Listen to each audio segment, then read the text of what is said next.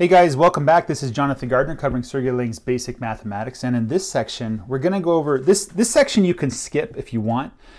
If you like math and you enjoy doing math type things, though, you probably don't want to skip this section just because it's interesting and it's useless. But hey, you know, really all of math is useless. If you find a use for math, you get famous for it, right? Math is a game, it's fun. So this section has to do with, if you remember from Pythagorean's theorem, we discovered that 3 squared plus 4 squared is equal to 5 squared. And that's pretty cool. Like, you have integer solutions to Pythagorean's theorem. The question is, how many of those are there and how do we find them all? Right? So it's not very trivial to do this, but here's a step that we can do. We can kind of think of what this looks like in terms of circles, right? So recall that the circle equation is x minus a squared plus y minus b squared is equal to the radius squared, and the center of the circle is the point A comma B. Don't forget to flip the signs. Okay, all right. So let's look at this equation. Let's start with a squared plus b squared equals c squared. Let's divide by c squared. So we get a squared over c squared plus b squared over c squared is equal to 1. Okay? And we can simplify that a little bit further. We can just call this a over c squared plus b over c squared, and that's equal to 1. All right. If a, b, and c are integers, then the quotients a over c and b over c are rational numbers. So if a, b, and c are integers, then a over c and b over c are rational. Remember, rationals are an integer divided by another integer. And so we can replace this. We can say x is equal to that and y is equal to that. So we can say x squared plus y squared equals 1. Well, what's that? That's the equation for the unit circle, is it not? Okay. So now all we need to do is find all the points that's on the unit circle where x and y are both rational. All right. So he does this trick, and he doesn't really explain why he does this trick. He does explain later, but not immediately. He says we're going to choose a number t. Can be any integer, I think. Any integer. Yes, any integer, not any real. And then he says, suppose x is equal to 1 minus t squared. Let's make that a little more pretty. Over 1 plus t squared. And y is equal to 2t over 1 plus t squared. Then x squared plus y squared equals 1. Okay? And we can do the simple algebraic manipulation that he talks about. We'll do that right now. You probably want to do this on your own, but you can do this easily. So we're going to take x squared plus y squared equals 1. We're going to see if this is true. So we take 1 minus t squared all over 1 plus t squared. We're going to square that whole thing. We're going to take 2t all over 1 plus t squared. We're going to square that whole thing, see if that equals to 1. So 1 minus t squared squared. So we're going to have 1 minus 2t squared plus t to the 4th, all over 1 plus 2t squared plus t to the 4th. And we're going to add to that 4t squared all over 1 plus 2t squared plus t to the 4th. Okay, so the denominators are the same. We're just squaring them. The top side, 2t, we square the 2, we square the t, and then we take this multiply by itself twice. And we have to see if that equals to 1. Okay? So the denominators are the same, so we can just add the top. So we have 1 minus 2t squared plus t to the 4th plus 4t squared all over 1 plus 2t squared plus t to the 4th. We can combine this term and this term together, so we get 1 plus 2t squared plus t to the 4th all over 1 plus 2t squared plus t to the 4th. That has to equal 1. You can see here the solution, that this indeed does hold true. There's only one case where this won't hold true, and that's where the denominator is equal to 0. So if 1 plus t squared is equal to 0, then won't work, right? Because we're dividing by 0. So this won't work for that. Okay. We're going to worry about it in a minute, but not right now. Okay, let's use an example. Let's say t equals 2. So we're going to get x is equal to 1 minus 2 squared, so 1 minus 4, over 1 plus 2 squared, which is 4. And then y is going to be twice 2, so that's 4, all over 1 plus 4. So we get x is equal to minus 4 over 5, and y is equal to 4 over 5. Okay, minus 3 over 5, and y is 4/5. So these are indeed rationals. We take these and we square it around, and we're going to get x squared plus y squared. Is there room on the bottom to scroll it up a little bit? Okay, x squared. So x squared plus y squared is equal to minus 3/5 plus 4/5. So that's equal to 9/25 plus 16 over 25. So we can see that 9 plus 16 is equal to 25. And sure enough, that's the 3, 4, 5. That's the 3 squared plus 4 squared equals 5 squared. So when we take t equals 2, we get 3, 4, 5. That's the one we already knew about. Okay, well, let's try t equals 4. So when t equals 4, we're going to get x is equal to 1 minus t squared, 1 minus 16, and 1 plus 16, because it's 1 plus t squared on the bottom. Y is twice t, so that's 8 over 1 plus 16. So we get x is equal to minus 15 over 17, and y is equal to 8 over 17. And so we're going to work it out. So we're going to get x squared plus y squared is equal to 1, which it will be. So we get 15 squared over 17 squared plus 8 squared over 17 squared. So it equals 1. So we have a equals 15, b equals 8, and c is equal to 17. This one will also work out. So 15 squared is 225, 8 squared is 64, 17 squared is the sum of those. I'm not even going to work that out for you. Okay? All right, so that, you can get a calculator and do that yourself if you want. Okay. Wait, 10 over 26. Did I do this wrong? T equals 4. Oh, t equals 5. Okay. T equals 5. We'll just do that in the margin over here. I'll just write it down for you. A is equal to 1 minus t squared, which is 20. Let's take the squared, whatever. So a is going to be the positive of this. Let's take absolute value of that.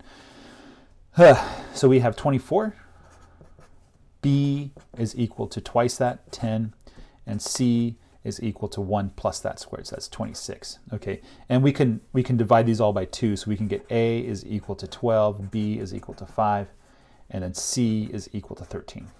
Okay, so 5 squared is 25, 12 squared is 144, 13 squared I think is 169, I could be wrong. I think that's it. And so those should add up together as well. So there's another one. So we found 3 of them already very quickly using this formula. Okay, now that doesn't, there's a little side note here that's hilarious. I think we should read this. How did we guess the formula expressing x and y in terms of t in the first place?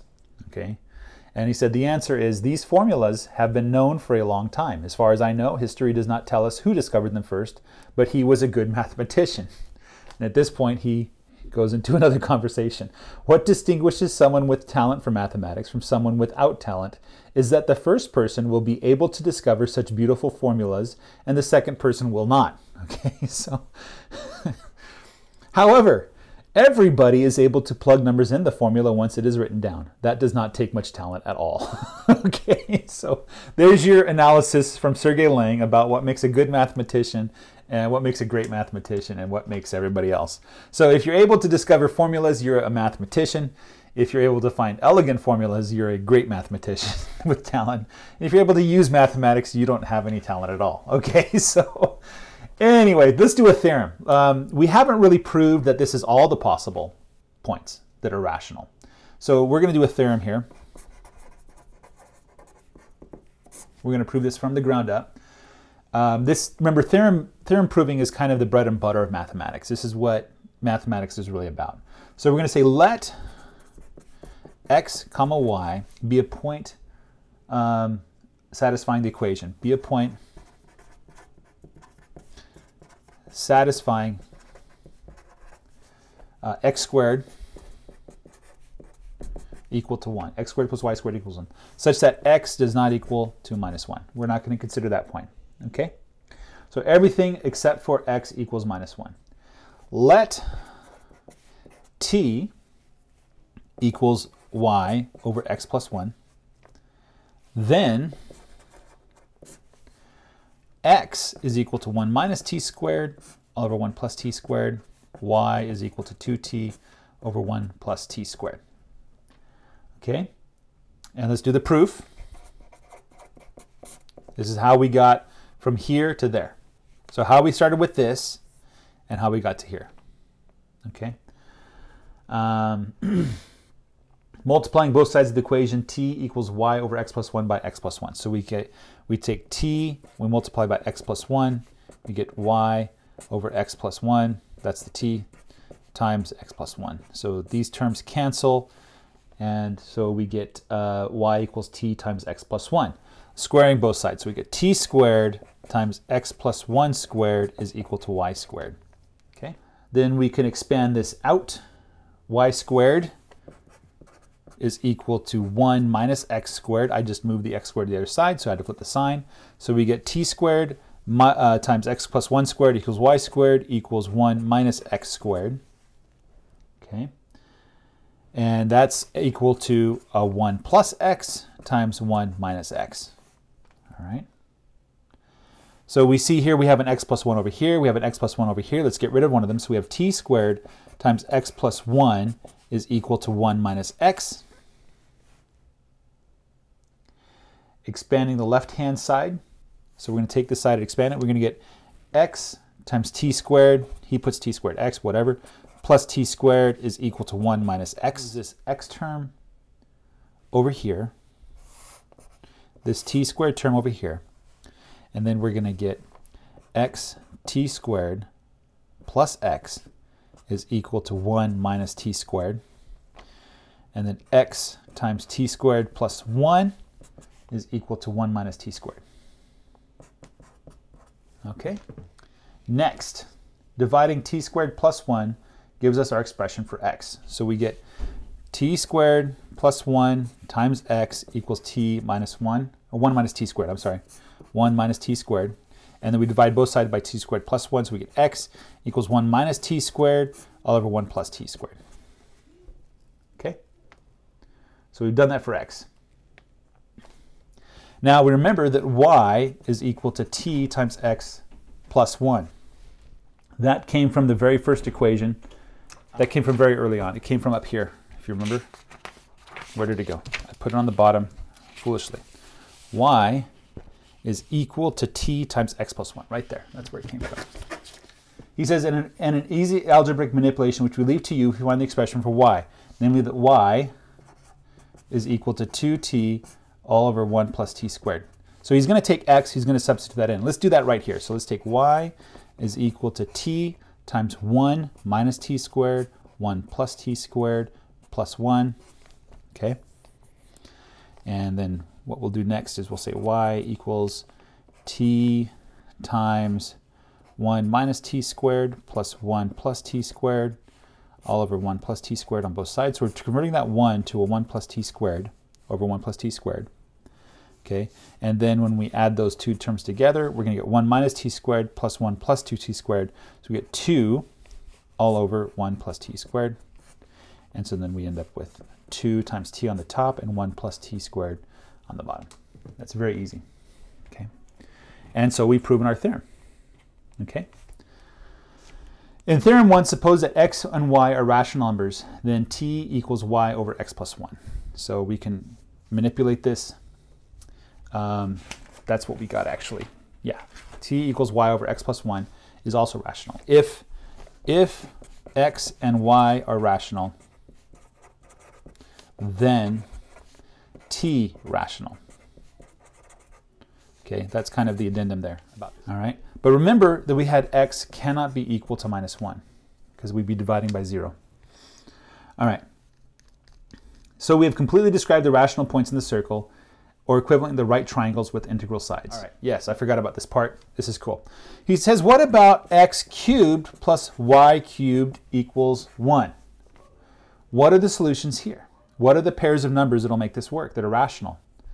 Okay, well, we can choose x equals 0 and y equals 1 and get a solution. or x equals 1 and y equals 0. Those are solutions. But other than that, we can't find any other solutions. Okay? Now, you might have heard of Fermat's theorem. Fermat's theorem. It says that x to the k plus y to the k equals 1. With positive x and y, it is known from many values of k that there is no solution other than x equals 0 or x equals 1, but a solution in general is unknown. This is the famous Fermat problem. So you're basically saying when k is greater than 2, no solution but x equals 0 and x equals 1. Okay? And we don't know why this is. We've done lots of different numbers, but we can't, I don't think there's a solution to Fermat's theorem here. It's been rumored that math professors will sometimes assign this problem as a homework problem to see what people come up with. And the students will come back and say, oh, I couldn't solve it. I spent all this time and I wasted 30 pages and I went down this path. And the professor will laugh at them and say like, yeah, well, if you found a solution, we'd publish a paper together. We'd claim $1 million prize, all that kind of stuff. Anyway, famous theorem. A lot of fun to think about why this is and how it works. You can read lots of different takes on it. And I don't know at this time if there are solutions out there. There may be. There may be somebody that solved it with some complicated way. But again, the brilliant mathematician is going to have a simple solution, a simple formula that does it. And I've heard of some very complex things to describe some aspects of this. But anyway, all right, exercises. Write down explicitly 5 examples of positive numbers a, b, c such that a squared plus b squared equals c squared. That's number 1, which have not already been listed in the text and which are not multiples of those already listed in the text. Good luck with that. Have fun. Okay? 2, you might want to think of prime numbers. They're going to be important here because if you use a number that's a product of other numbers, then yeah, you'll see. Anyway, number 2, prove that if s and t are real numbers such that 0 is less than s, 0 is less than or equal to s is equal to less than t, then this equation holds. Okay? So this is appropriate inequalities for the numerators and denominators before taking the quotient. So that's the hint. Prove appropriate inequalities for the numerators and denominators before taking the quotient. What that means is you can multiply this equation by the denominators, but you have to remember whether or not the denominator is positive or negative. Because if it's negative, it will flip the sign. Okay?